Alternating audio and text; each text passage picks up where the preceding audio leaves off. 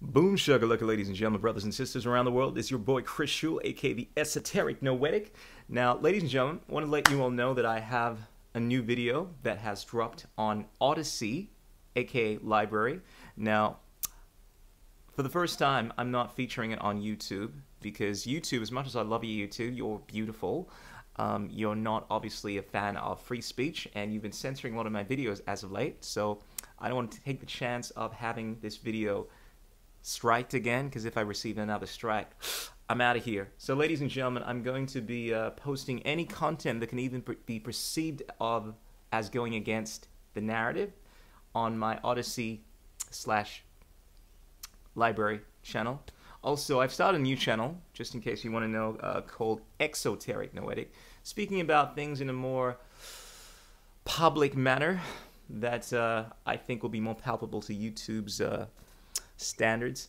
So if you want to check that channel out, I have a link to it on this channel right here. If you have a look at the playlist, you'll be able to find Exoteric Noetic, and you can check out all the videos that I've been covering in regards to what's going down in terms of activism, in terms of the boom shakalaka.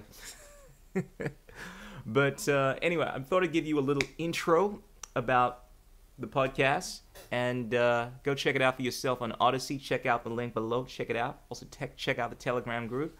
But yeah, you'll find this interesting. Basically, I talked to Chris Edwards about activism, about finding common unity. We talk about our different approaches towards activism. Chris is more focused around solutions, trying to get people to come together, and I am more focused around spreading an understanding of human rights, of natural law, freedom, and trying to get people to value these things through culture and through an understanding that regardless of what the circumstances may be, our rights are unalienable, and they're enshrined within the Constitution, and they're given to us through the axiomatic principles inherent within the universe, or for God, or through God, for a better word.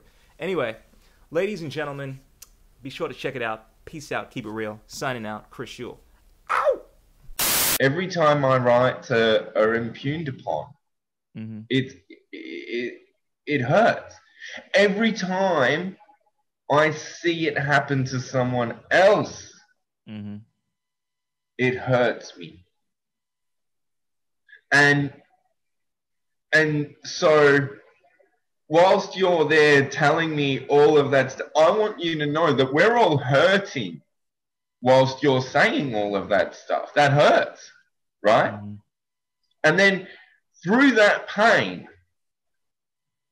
and if you don't think having your human rights ignored or having your human rights abused or having someone say maybe we should abuse your human rights, if you don't think that is a pain, please do some reading about human rights. Please do some reading about some people that have done incredible things for human rights and gone to incredible lengths for human rights. If you want some proof about how important these things are. Yeah. And it's because we know how much it hurts when we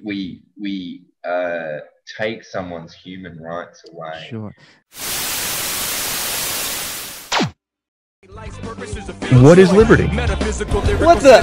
Who says you can't build muscle on a vegan diet? What's it like being a hottie in the vegan community? There are no political solutions, only technological ones. The economics of the system don't allow multiple competing systems to survive.